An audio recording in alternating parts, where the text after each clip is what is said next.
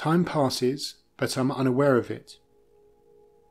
Opening my eyes, which I don't recall closing, I find myself facing into space.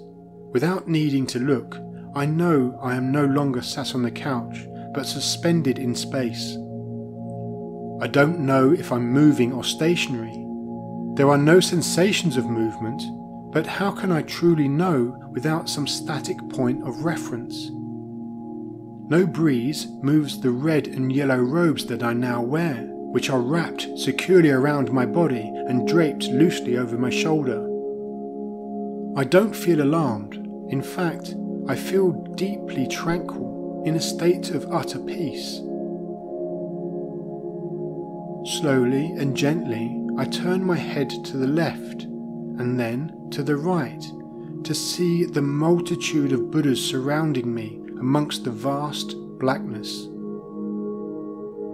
I turn my sight forwards once again to see and hear nothing but my own thoughts. Where am I? I ask tenderly.